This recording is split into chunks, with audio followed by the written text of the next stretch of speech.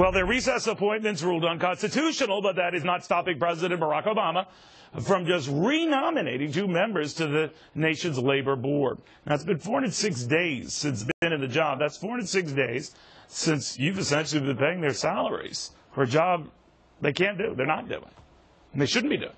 One reason the Workforce Fairness Institute just launched this clock to keep tabs on all of it. And group spokesman Fred Dullock says they won't stop until these appointees step down. You know what's amazing to me, Fred, is that they could still be doing what they're doing, whatever it is they're doing, and we're paying for it.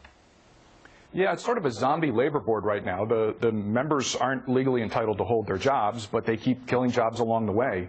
The thing to remember is that if their appointments are thrown out by the Supreme Court, every decision that they've touched in these 400 days and the days that come after will have to be done again at enormous expense. These unions and employers spend a fortune in legal bills to get to this point, and to have to do it twice because these members are just belligerent is just unfair to these employers and unions. Now, you're keeping track of this and how long this count is going on, I assume through the whole legal labyrinth of appeals and everything to justify these appointments, but this could go on for how long?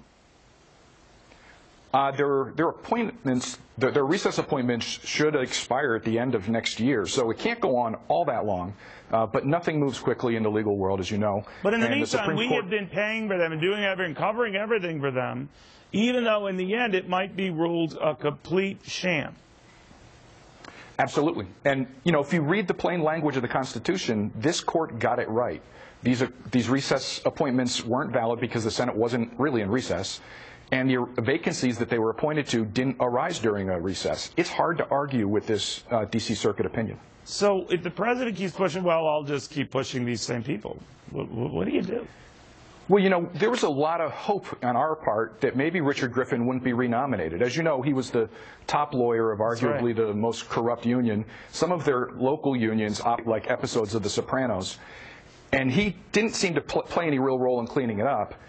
But since he's been nominated the first time, he's been now named in a embezzlement and extortion lawsuit, and they claim that he covered up the embezzlement of union funds. Now, there used to be the standard that you couldn't have the appearance of impropriety. That kind of looks like the appearance of impropriety to me. We hope that the president wasn't going to renominate him, but he did.